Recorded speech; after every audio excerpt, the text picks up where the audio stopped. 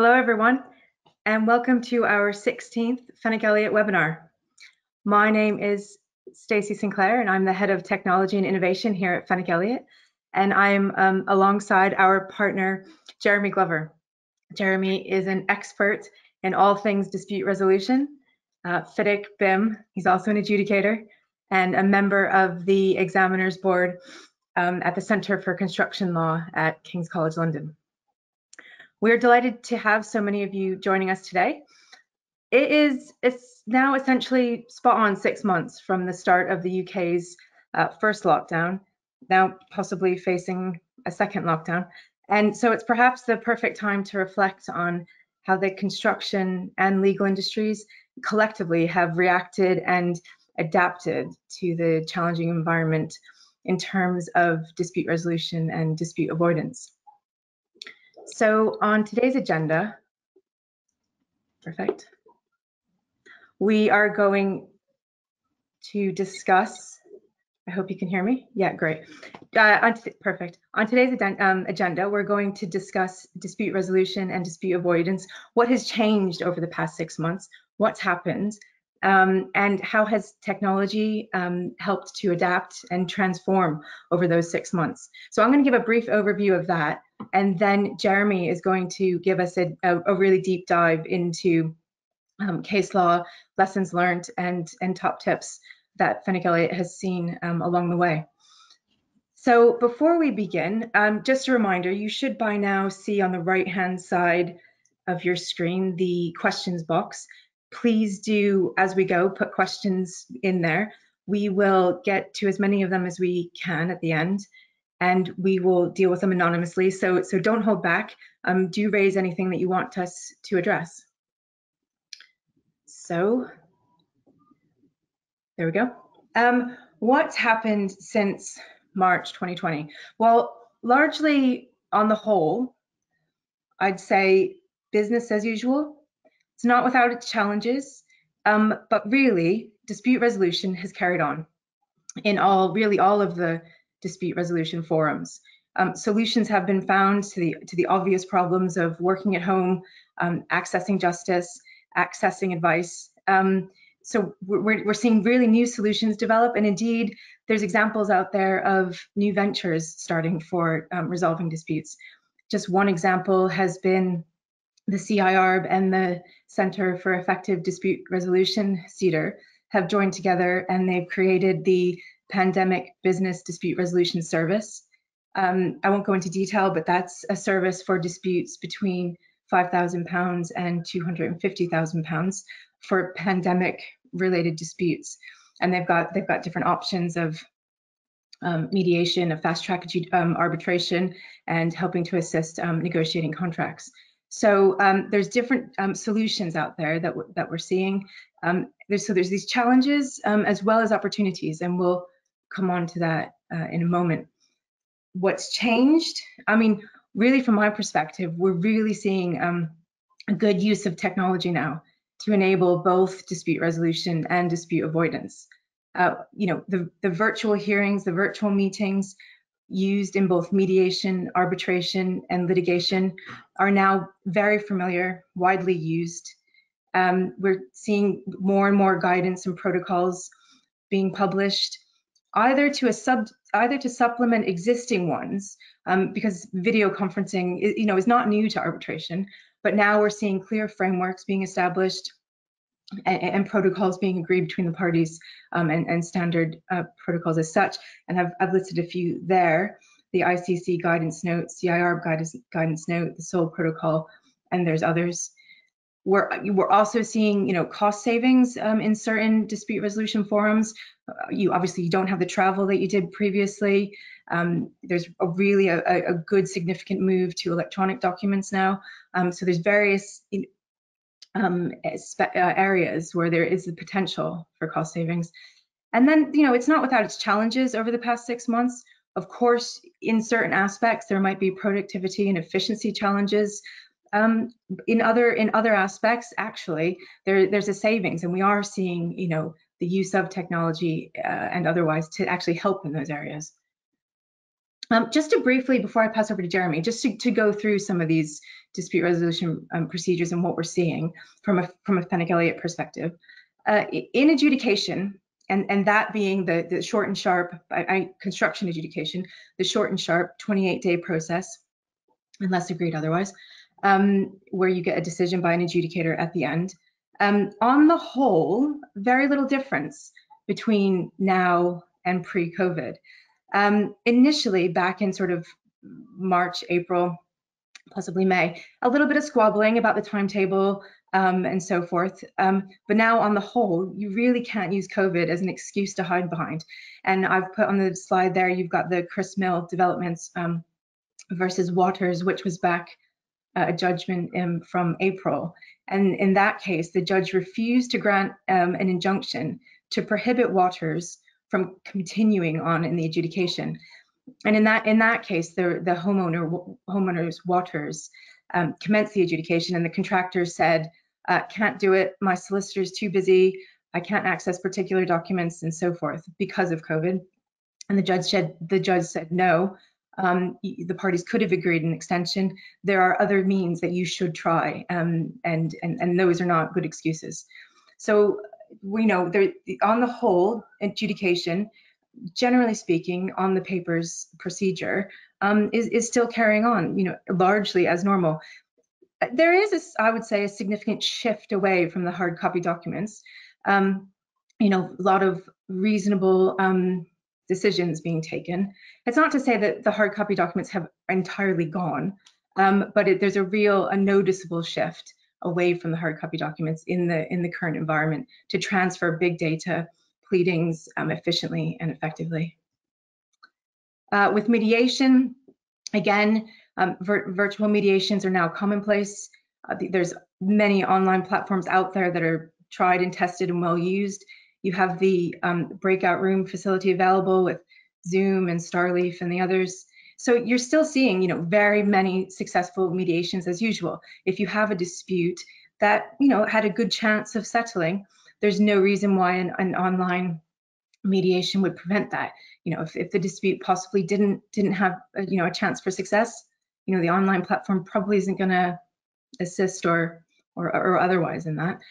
But I should say that possible issues with the online mediation can include, with a mediation, there's a real human element to it, and with virtual platforms, they're not going to, necessarily get that real human connection. And in fact, if you had a physical mediation, you'd have that trip to the toilet and pass by somebody and, have a quick ad hoc conversation on the fly. You're not going to get that in an online mediation. So you're not going to be able to, collaborate on the side or have those quick discussions. So a bit of a drawback there. So you can feel a bit remote and distanced from the people that you're trying to collaborate with. Jeremy's going to go into detail into litigation and arbitration. I just wanted to say that, again, virtual hearings are now commonplace. Again, online platforms and providers cater for those breakout rooms and transcriptions and the online bundle, the online electronic bundles. And again, you see challenges as well as opportunities. Puts in some instances possibly better access to justice, arguably. So, back in March and April, it was a real. The courts were really, did a spectacular job, really, within the first week or two, coming out with the Lord Chief Justice's message, the various different the coronavirus Act and regulations, the practice directions, and the protocol regarding remote hearings, all within the space of weeks to really enable that access to justice and to carry on. And their approach really was, particularly in the TCC, the Technology and Construction Court, was to keep calm and carry on. They used Skype and they continue to do so, and other technologies. And in the TCC, which Jeremy will go into in further detail, if you want to compare April to September 2020 versus 2019, indeed there's an increase in reported judgments if you compare these 2 years. So activities certainly did not stop. And back in May, we had a webinar just on virtual hearings, and we were joined by Mrs. Justice Fiona O'Farrell, and these were her 4 key, takeaway points, which, really resonate and entirely agree with. And, she really did, adhere to that the use of technology to improve the efficiency and cost of legal proceedings, without compromising justice. But there is a recognition that in certain situations, physical hearings will still be appropriate. And remember, this is the TCC. There are other courts out there, particularly, say, the family courts, where and children are involved, where a virtual hearing just is not appropriate for fairness and other reasons. So, perhaps we are in a bubble in the construction industry, in the sort of keep calm, carry on, business as usual. But on the whole, it's been really, really well supported by the courts.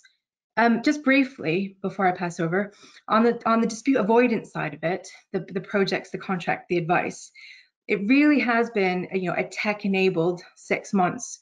There has been a mindset change, a change in way people approach projects and collaboration and communication using the tools and the platforms that we have available to us. And it's interesting, actually, because it's in some cases it's not new technology. It's the technology that we have, and now we're using it because we have to survive, as it were. So a real rise in tools, how you can communicate better, so how we communicate with our clients, and collaborate, come up with ideas, solutions as to how to do X, Y, or Z.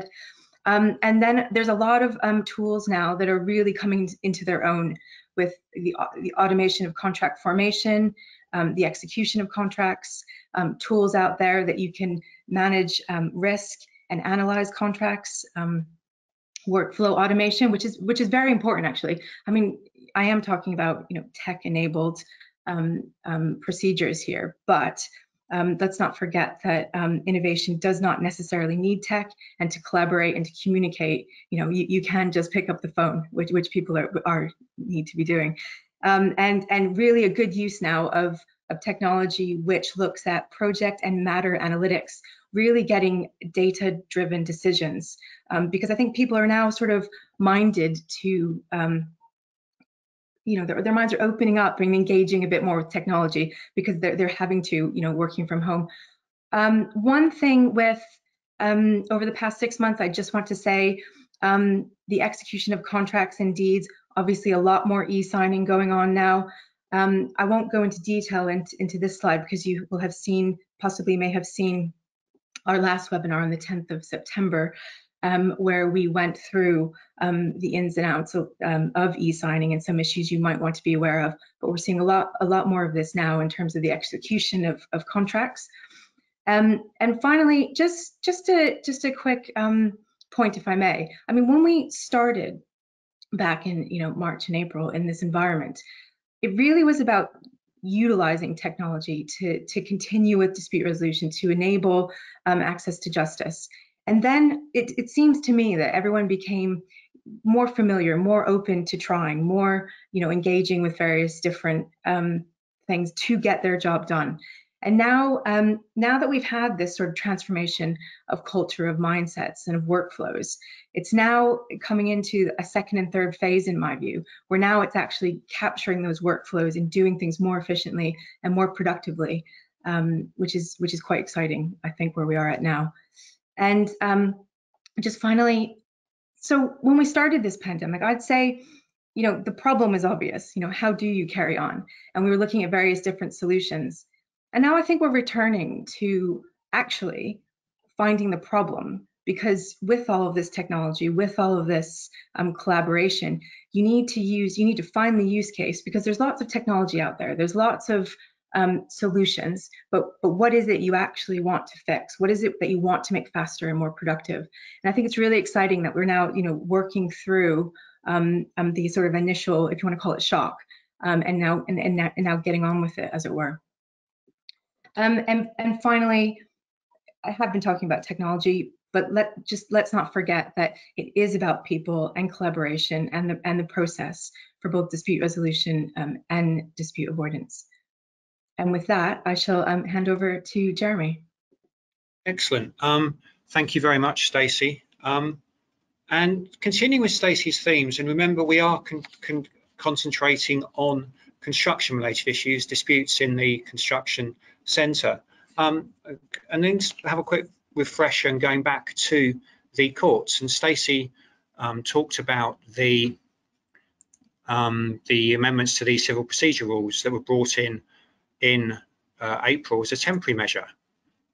And the thing about these is that they currently affect until the 30th of October only. So it's likely that these are going to have to be extended.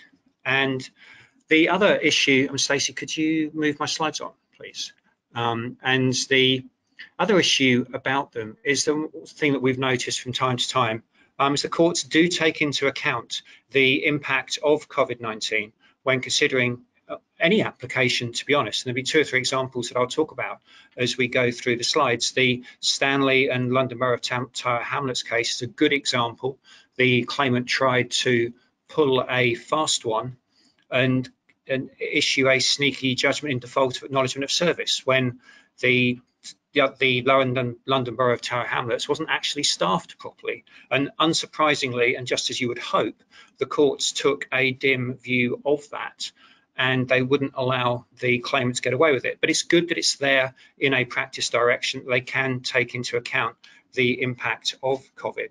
Now, and the danger is that the courts will get very busy. The existing caseload pre-COVID-19 was heavy, and it's been made worse by the delays that are caused by the physical closure of the courts. The courts, as Stacey said, are being very proactive, and their approach is to proceed with as many listed hearings as possible, and to have as many of those where possible virtually. And that could be by video, Skype for Business, or it could even be by, as Stacey said, the old-fashioned telephone.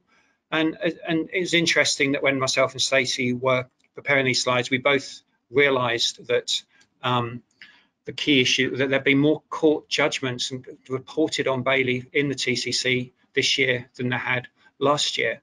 And it's a symbol of how busy the courts are, and also how well adjusted they've been to the current situation. And there's a high percentage of those cases are adjudication related. And anecdotally, my own experience, both sort of dealing with cases and also number of applications you see for appointment or nomination as an adjudicator, is that there seem to be more adjudications around. And of course, the TCC making use of virtual hearings, if you look at their standard directions, they use Skype for Business. A good practical point, they try and make people sign in 30 minutes before the actual hearing. That's good practice for any sort of tribunal hearing, just to make sure that all the links work. You do need to test these things out. But the end of the TCC guidance for enforcement says, although the hearing is being conducted remotely, it remains a court hearing. The usual rules and formalities continue to apply. And I would note that comment in particular. And take note of any application or order, particularly orders made by your judge, and be careful what you do with any Zoom or Teams link, because the hearings may be virtual, but the rules are going to be the same. There's a case called Gubarov, and when the case came to a hearing, because of the COVID-19 social distancing requirements and working restrictions, they actually needed a second courtroom, and that was in use, and a feed was provided to that court using Zoom.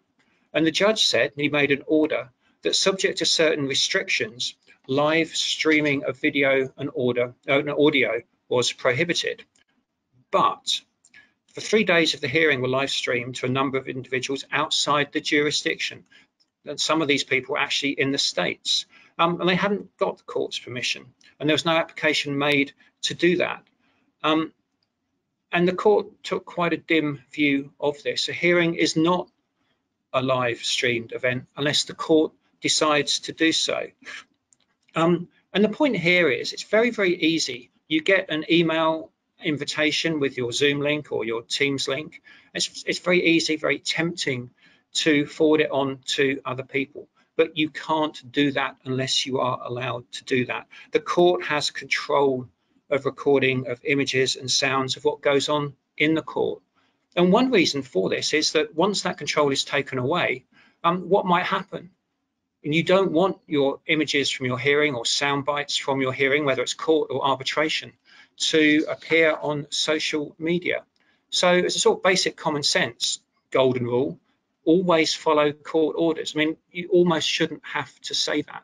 But the court here was very critical of those who had responsibility for organising the hearing and who had misunderstood, shall we say, what the court was requiring. And of course, virtual hearings can cause problems for everyone, including the judges. In this family case, I mean, it's almost a case of there but for the grace of God go I. There was a closed laptop, but although the laptop was closed, the remote link to the courtroom remained open, and the judge had a call. And those in the court overheard her private conversation. And unfortunately, her private conversation was about one of the witnesses, and the judge made clear her frustrations with the witness, who she said was pretending to have a cough, was playing every trick in the book. Now, this led to the case having to be reheard, but it's another golden rule of virtual hearings. Virtual meetings, virtual mediations, ensure when there's a break that your laptop is shut down, and ensure that your phone and tablet are shut down. The virtual app has this annoying habit of staying open on a phone elsewhere, even if your laptop is shut down. And here there was an issue with witnesses. And speaking of witnesses, well, if there's a break, and of course another thing about virtual hearings is that they have more breaks because it is actually more tiring for those involved on a hearing. One thing that we might not have thought in March is that actually participating in a hearing or a meeting on laptops all day is actually a little bit more tiring and on the people there than it would be in a face-to-face meeting. So you have more breaks. But if you have a break and witnesses are giving evidence, remember that well-known rule that when giving evidence during the break, those giving that evidence shouldn't speak to anyone about their evidence. Well, this is what happened in the Yeovil and Stepping Stone case. It's another case in the last month from the TCC, and the call was overheard, probably because the system was still up and running and not everyone had shut down their laptops. And everyone overheard there was a private phone conversation about how the witness was getting on. Now, the judge was very fair. He said it's not entirely clear what was said, although the transcript and the notes there on the slide for you all to read will give you an idea of what actually passed between the individuals concerned. And the judge said with, shall we say, judicial understatement, that this was an unfortunate episode. And he reminded everyone that guarding against the obvious risk of contamination of a witness's recollection of events is the reason why there should be no consultation with others while it's being tested in the witness box. And so the golden rule arising out of that is the golden rule that existed in any event. But again, there's a temptation when you've got virtual proceedings. It's easier to be communicating with each other.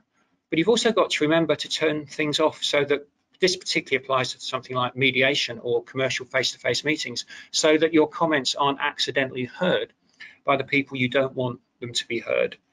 And other issues that have been cropping up that apply just as much to face-to-face hearings as they do to any virtual hearing. And this is what happens in my final example. Now, as I've already said, a notable feature of the commercial court, construction court hearings is when they do take place at court, they're often spread over a number of courtrooms. And this is what happened in the BHP case. And here they were actually spread over 4 of the courtrooms up in Manchester. And you see, there's another reason why there are going to be increasing delays in court hearings. So there was that particular issue, and again, they're being relayed to other courts via video link. But what actually happened, what the judge's complaint was a more traditional one. The judge was concerned about the reactions of one of the sides sitting behind counsel. Now, the judge said that he'd been listening attentively to the submissions, but he was rather put off by the persistent, noisy and undignified sideshow of those sitting on the other side of the court. And as the transcript reveals, the judge actually told the people to shut up.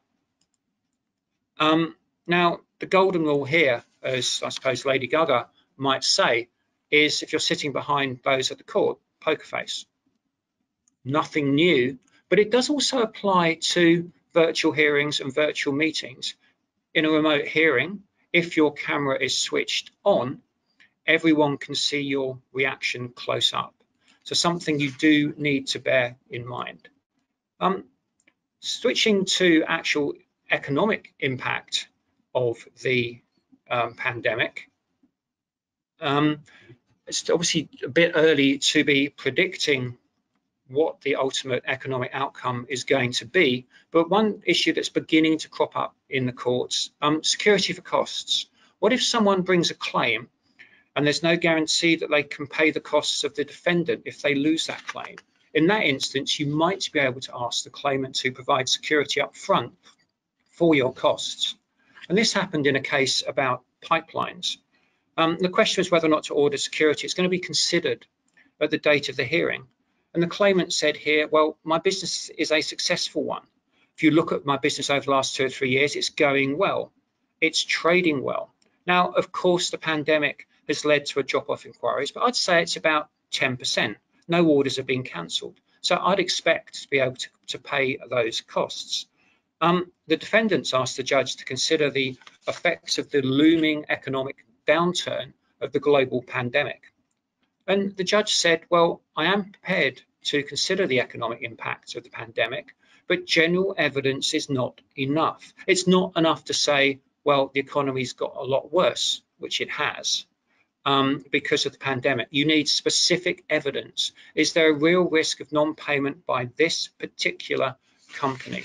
And so here, he said, you haven't provided specific evidence. Yes, we all know there's an economic downturn, but the specific business of this client, of this particular party, related to the maintenance and installation of pipes and pipelines, a specific point. And that's actually relevant to construction disputes as well, because there's a related issue here in adjudication enforcement cases, the Wimbledon and Vago point. The idea that a party receives an adjudicator's award, but they may not be able to repay that award if it's overturned in subsequent litigation or arbitration. It's a point that's often raised by paying parties. It's very rare that a court will impose a stay. And there are a number of reasons for this. If the arguments are finely balanced, the courts will find in favour of the party that won the adjudication. The courts say it doesn't matter what matters. It doesn't matter if the party's financial position is the same today as it was 2 years ago when the contract was entered into, because the parties entered into the contract bearing the risk of those parties' financial positions at the time. But of course, there's a new issue, and what is the financial impact of the COVID pandemic? And again, it's something that the courts will take into account. And this is what happened in the Broseley case earlier this year, again in the TCC. But again, you've got to remember where the burden of proof lies. If you're the one saying, well, they can't pay because of the COVID-19 pandemic, you've actually got to provide some proof. And it's not enough to say there's been an economic downturn.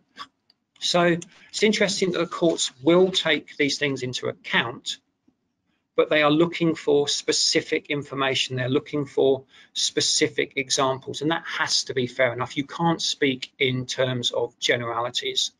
And one of the issues that people did speak a lot about in March, probably in April and May too, and possibly we all spoke about it too much, was force majeure. Was the COVID-19 pandemic a force majeure event or not? And I think we all probably decided that depending on what the contract said, it was. Certainly, I think that would be my view, and I think it's most people's view. But court decisions are still very rare. There have been one or two. In France, there's a case in Paris, the Commercial Court and the Court of Appeal, to energy providers, EDF and TDE. Now, France, civil law country, Article 1218 of the Civil Code deals with force majeure, but they went to the definition of force majeure in the contract, extraneous, irresistible, unforeseeable, and it also talked about the reasonable economic conditions that were prevailing. Now, I think wholly unsurprisingly, the judge said it was a force majeure event. The spread of the virus was extraneous to the parties, irresistible, unforeseeable, because it was sudden. And in relation to the slight economic twist at the end of the clause in the parties' contract, the judge noted that there had been a disruption affecting economic conditions, which resulted in significant losses arising out of the performance of the agreement. And there's also been a case in the Bankruptcy Court of Northern Illinois. And again, the courts took a fairly predictable, practical approach to whether or not there had been a force majeure event. Here, government executive orders on how the restaurant could operate had hindered their ability to perform. They couldn't operate normally. And in fact, the restaurant's business was restricted to business takeout and curbside pickup and delivery. Now, that's a particularly important point, because the other thing we all talked about when we talked about force majeure was mitigation. It's not just enough to say I'm being adversely affected by the force majeure event. You've got to be able to mitigate your losses. And here, if the restaurant had offered food for delivery and takeout, that would have given at least 25% of its income. So, of course, I think I've been talking a lot about courts and the impact of the courts. That's because the courts are more public. We get to find out what their judgments are. There have been a number of virtual hearings in arbitration. I think it's very true of the arbitration tribunals and institutions. They reacted promptly. To ensure that arbitrations could continue, to ensure that hearings could continue. And one reason for that was most arbitration institutions were already pretty well placed to do this. And all they needed to do was tweak their rules. And you may have seen over the last couple of weeks that the London Court of International Arbitration have introducing new rules. Now, these take effect in beginning of October next week. And the changes were made with a light touch. And they were made with a light touch because they already made provision for the key components of virtual hearings. There was lots of provision for electronic communication. Well, that continues. And the rules already allowed for the tribunals to hold virtual hearings. What's happened is that the rules have been changed to, there's now a change in emphasis. And that's very, very important from a tribunal's point of view, because you need to ensure the jurisdiction of the tribunal. You need to ensure that the rules allow for there to be a virtual hearing.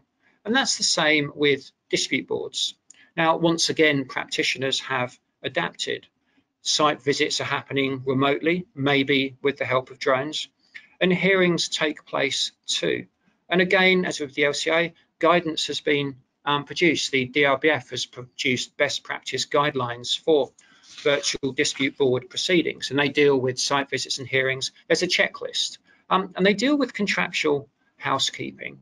And they also deal with practical points, dealing with documents. How do you deal with people on a hearing or in a site visit? So there's good practical advice.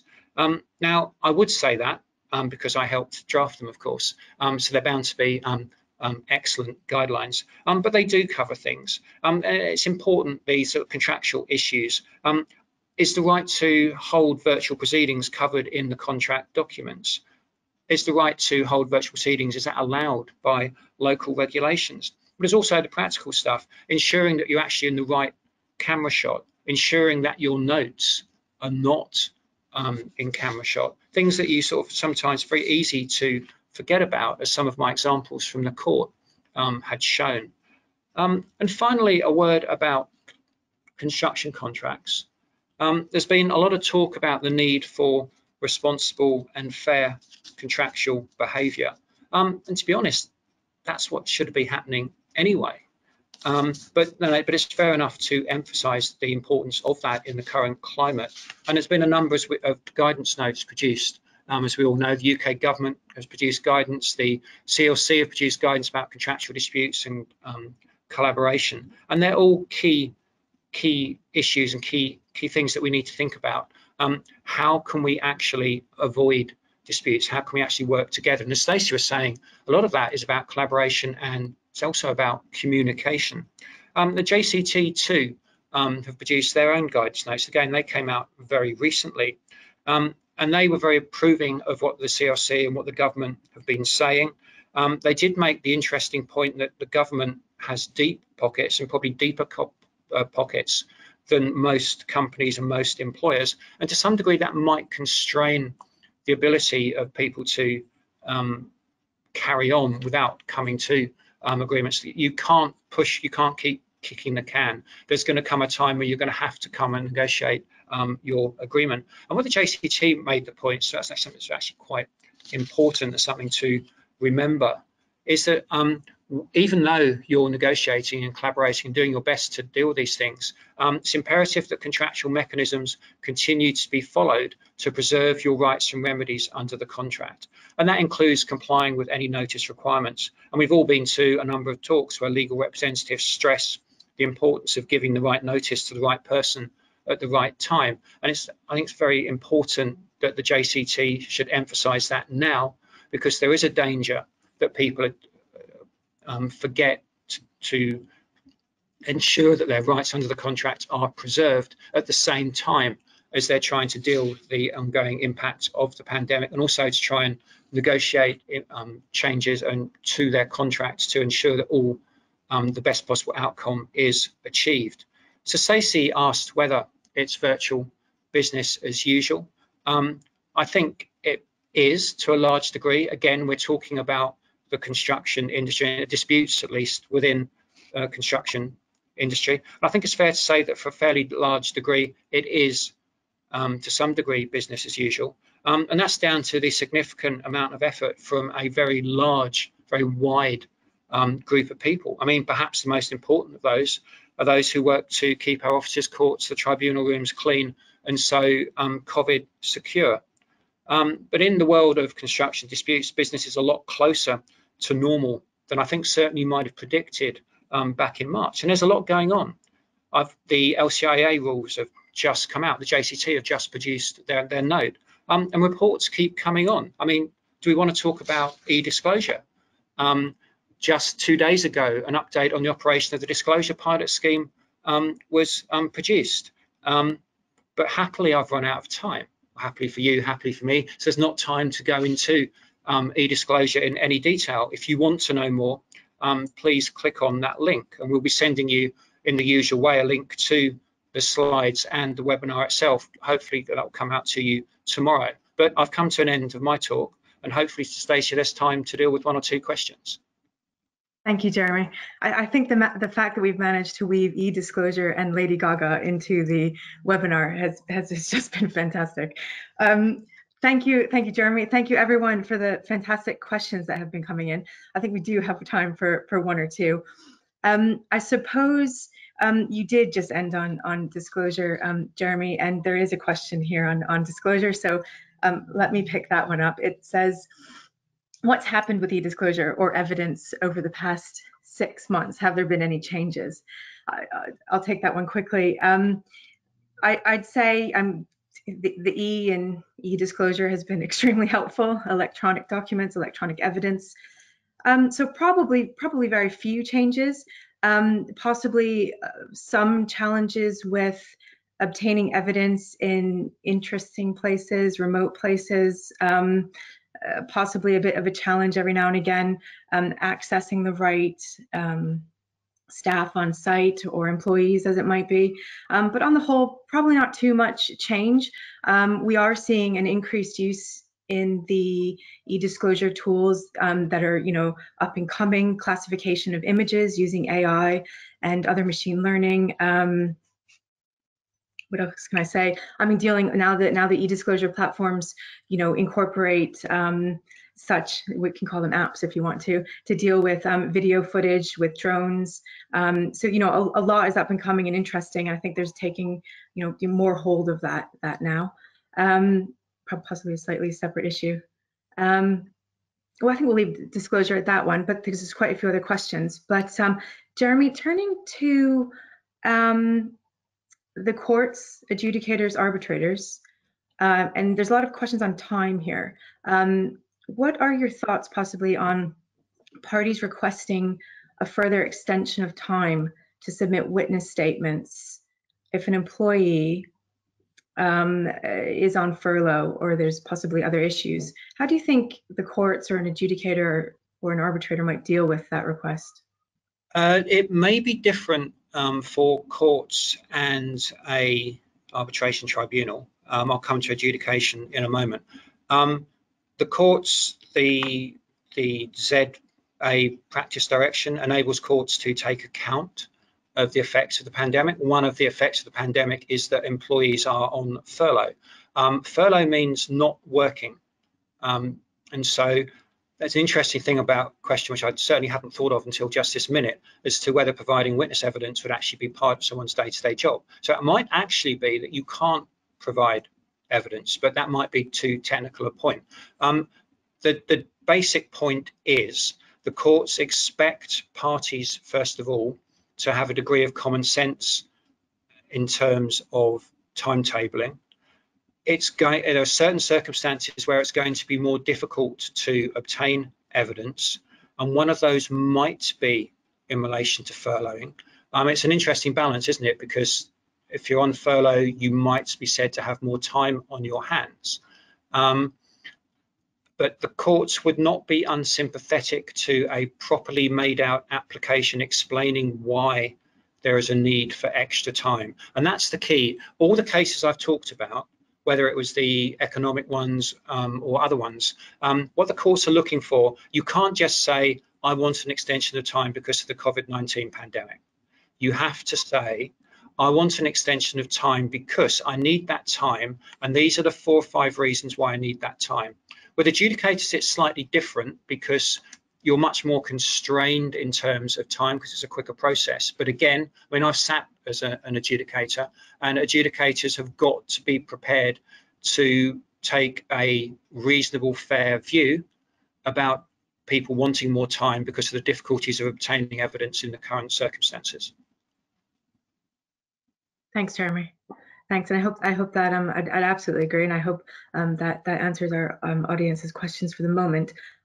Just looking at the time, I just want to let the audience know there's a couple of questions here on negotiating contracts with addressing COVID within those contracts. And I think rather than possibly dealing with them in the short amount of time we have, if I could point you to our website. All of these webinars are recorded, and we put them onto the website so you can access them on demand. And our last webinar, which was on the 10th of September, dealt exactly with that, with negotiating contracts in light of COVID-19. So for those questions, if I could point you in that direction, that'd be fantastic. And then there are a couple of questions around more points on force majeure, change in law, foreseeability, things like that. Again, we've had a couple of webinars. Jeremy, correct me if I'm wrong, I think they were in April or May. And June, actually, specifically on that. And again, those are recorded and are on our website. I think one last question possibly about turning more to the sort of face-to-face meetings. Now that there's less travel and less face-to-face meetings, have we seen any difficulties in how parties take advice from a solicitor, how they prepare for disputes or hearings? Are we seeing any differences or difficulties there? I don't think so. I mean, the thing is, from a practical point of view, you've got to make do. You've got to make the best of what's in front of you. The opportunities that you can speak in video conferencing, like we are, or like you might do through Zoom or Teams or Skype for business, that's a good thing.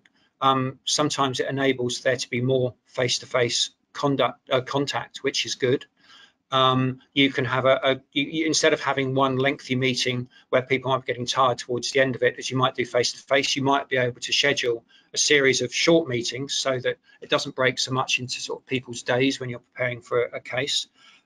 So you've got to learn what works for you and what works for the client, and then come to the best solution. You know, sometimes the old tricks are as good. I mean, you referred, Stacy, to picking up a telephone. Picking up a telephone is good. Enables you to get up from your desk and get up from your virtual meetings and walk around the room whilst you're on the phone. And that's meant to be good for all our well-being. But you need to work out what works for you, and much more importantly, work out what's best for the client. And what the great thing is about the variety of technology and stuff that's available now is that there are a lot of different ways of doing these things, and that's, you know, and explore the options and find out what's best for the people that you're working with. In terms of hearings, the key advice is always be prepared. And when it comes to virtual hearings, and if you're making a presentation, practice. It's a very odd thing to do, to be giving evidence, to be making a presentation in a hearing when you're talking to a laptop. It's like talking to a mirror, talking to a goldfish bowl, that there's nothing to react against. So you do need to be prepared and you do need to practice. But that would be my 2 tips. Thank you, Jeremy. Yeah, I mean, absolutely. And if I can just add, I mean, with some of the technology now and you know, collaborating in real time in documents, you know, I think we're only going to see the rise of that, and some really interesting technology out there that I'm hopeful that, you know, people will become more familiar with as time goes on. So I think that's probably all we have time for. If I can say thank you, Jeremy, very much for introducing us to Lady Gaga today, and the fantastic case law that you've run through, obviously. And just one final thing, and obviously thank you very much for everyone joining today. And if I can mark it, our next webinar, which is on the 8th of October, 2 weeks time, Thursday, 12 o'clock, same time, we will have our senior partner, Simon Tolson, with us speaking. The details are yet to be finalized, but if you know Simon, it will absolutely be a riveting webinar. So please do join us then, 8th of October. And until then, please stay safe, and we hope to see you soon. Thank you very much, everyone, for joining.